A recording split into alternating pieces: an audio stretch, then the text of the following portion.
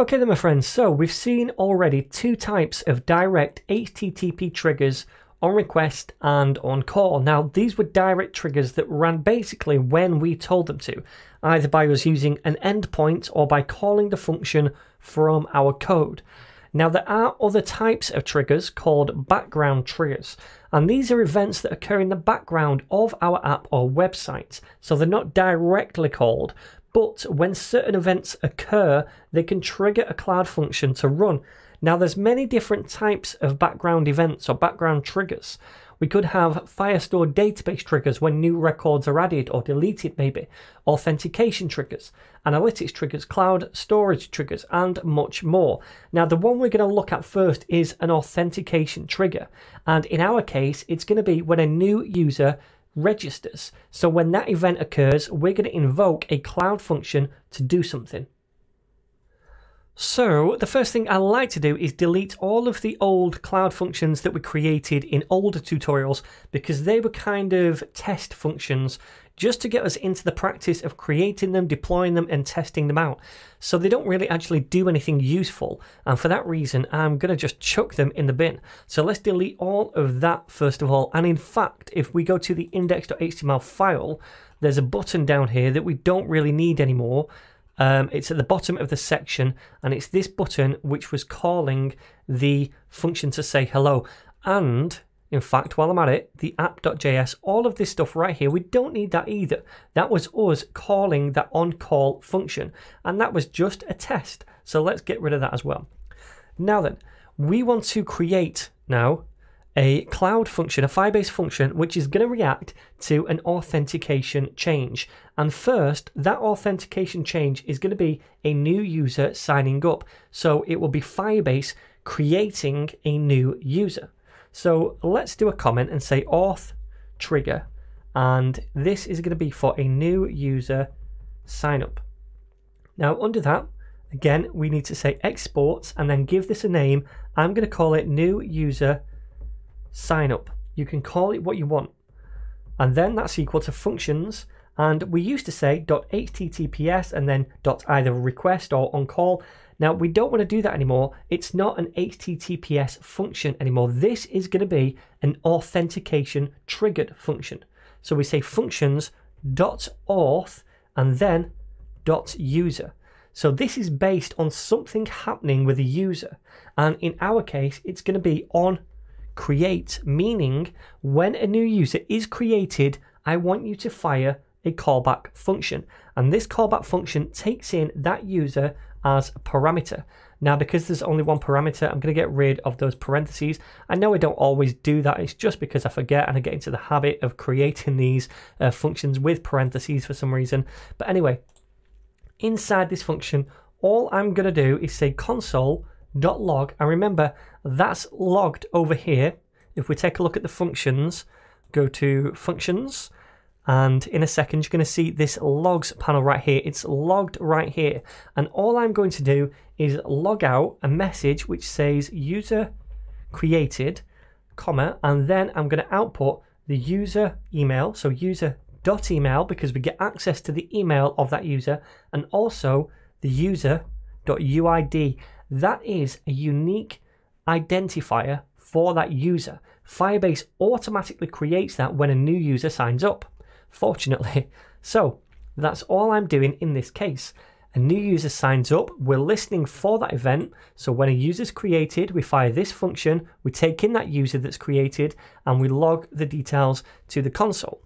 Now I'm going to do one more, which is the exact opposite, and that is going to be when a user is deleted. So instead of on create, it's going to be on delete. So this is going to listen for users being deleted from the app, and we can do that ourselves from the back end, and it's going to fire a function when that happens. And again, we can take in the user which is deleted. And I'm going to change this to deleted from created, and I'm going to change this comment as well up here to user deleted, and I'm going to say right down here user deleted. Okay, so now we have these two functions. They both have an authentication trigger, one for creation of users, one when we delete a user. So let's see if these work.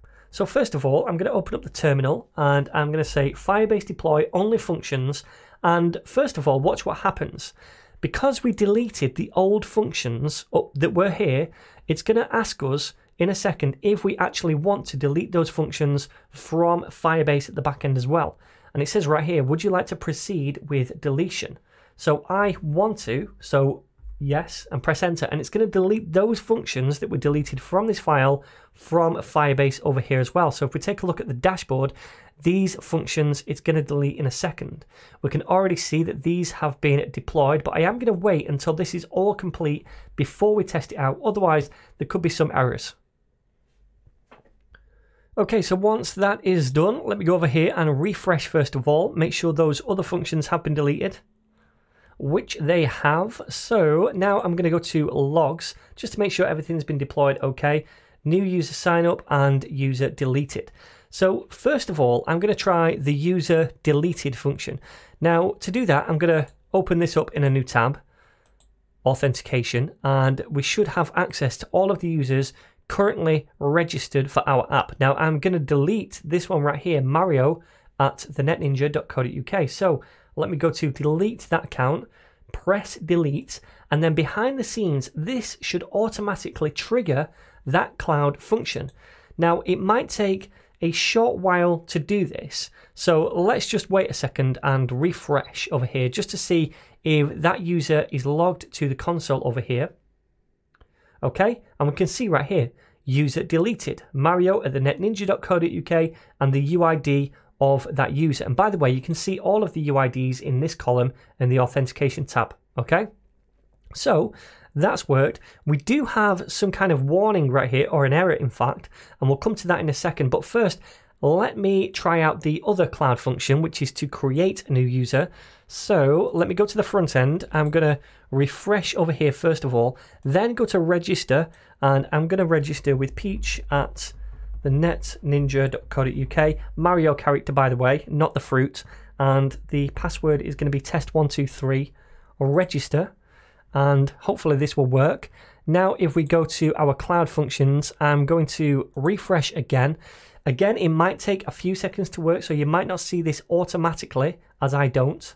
But now we can see it down here. User created, Peach at thenetninja.co.uk, and the UID for that user.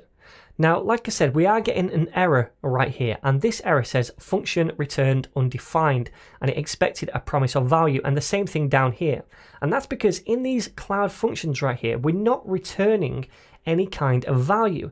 Now, remember, when we used those HTTP triggers, either on call or on request, we sent a response directly back to the clients, either using the return keyword or by using the response object. Now, in the case of using background triggers, we're not sending a response to the client because the client has not requested anything. So we don't need to send a response, but we still need to return a value. And in the case of background triggers, it's normal to return a promise at the end. So we'll address that in the next video.